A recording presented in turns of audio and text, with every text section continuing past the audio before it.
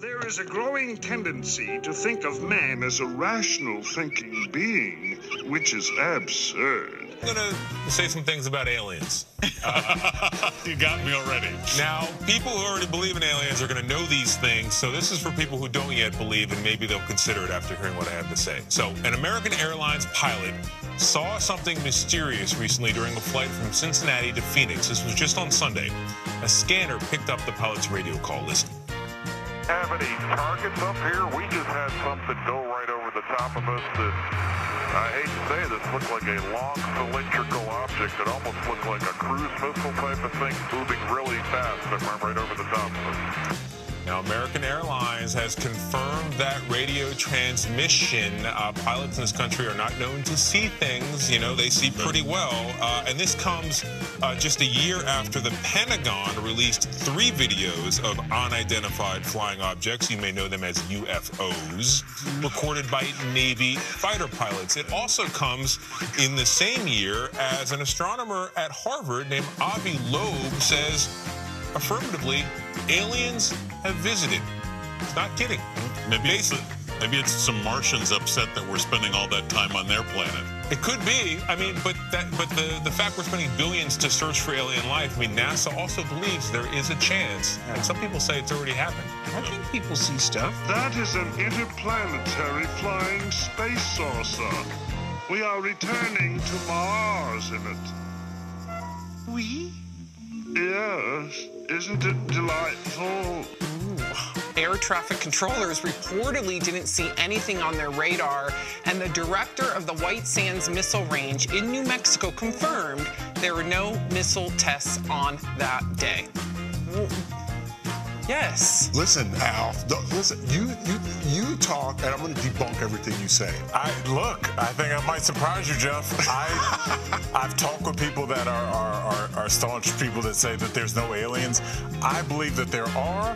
I believe that the people that have seen them seem to be credible people. I don't understand, as our boss is laughing. Are you being serious? I am being dead serious. Yeah, of course. You thought I was anti-alien? Well, there was some Snickers in the background. No, that's our boss laughing at my take.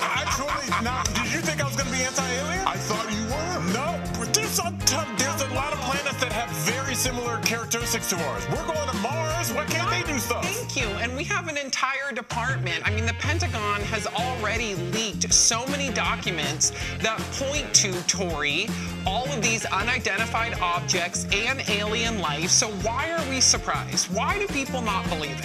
Why are we getting snickering in the studio? I'll explain what I think is happening with Chris, and I don't mean to speak for him, but that part of the country, the New Mexico area, is where they do secretly test for missiles and new aircraft. So yes, could it be an alien? I hope so. I want to know that. Could it also have been an aircraft test that they didn't want to disclose? Yes. What about these videos, though, of like that Tic Tac video with General Freiberg, who they're actively blocking the radar of our army? Like, they're trying to get a hold of that thing and shoot something, not shoot it down, but shoot some radar onto it, and they're actively blocking that. Thank you, Jeff. Yeah, Tori. Those are aliens. Those are aliens. Those are aliens. That was easy. Well, I thought that was an alien right when we started that clip. I didn't know if someone That was Tori coughing through our first segment during sweeps. Thank you. No, thank you. We appreciate it. All we heard was... I'm so sorry. It's an old cigar smoker watching the horse races. Get me a gimlet.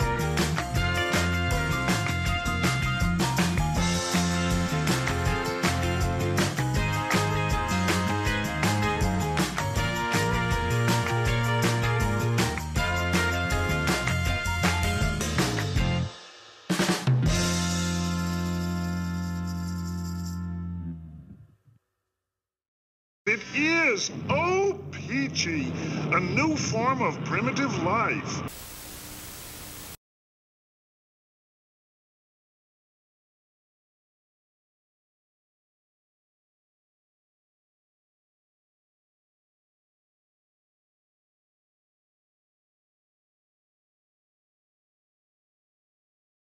Alexei, tell us something interesting. Okay. The Earth is flat. News! Get your news here! Alex, what's today's news? Doesn't matter. It's all fake. Oh.